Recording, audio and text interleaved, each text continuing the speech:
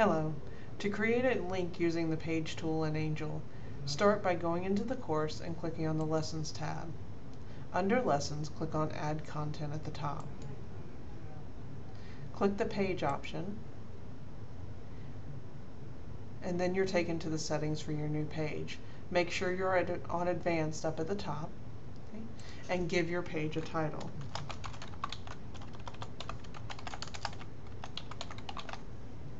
Once you've titled your page, go out to the website to which you would like to link, highlight the URL or the address for that website, right-click, and copy.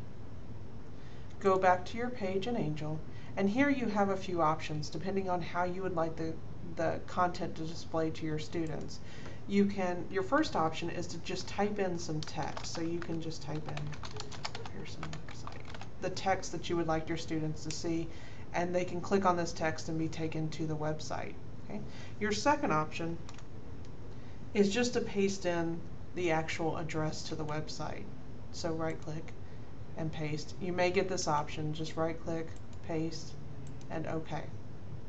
Regardless of the option you choose, you need to do this next step. Once you either paste in the URL or you type in the text you want your students to see, you need to select that information and then click on the Insert Edit Web Link. It's the center button in the HTML toolbar, the top row.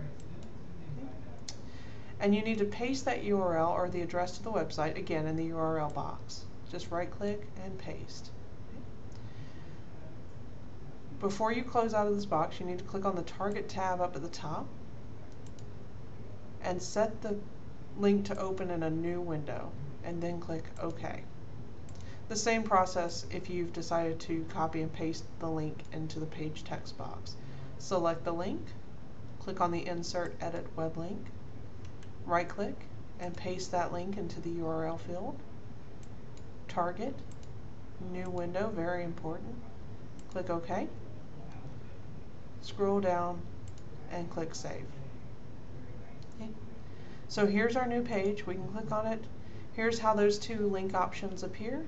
And regardless of the one you click on, it will take you out to that website.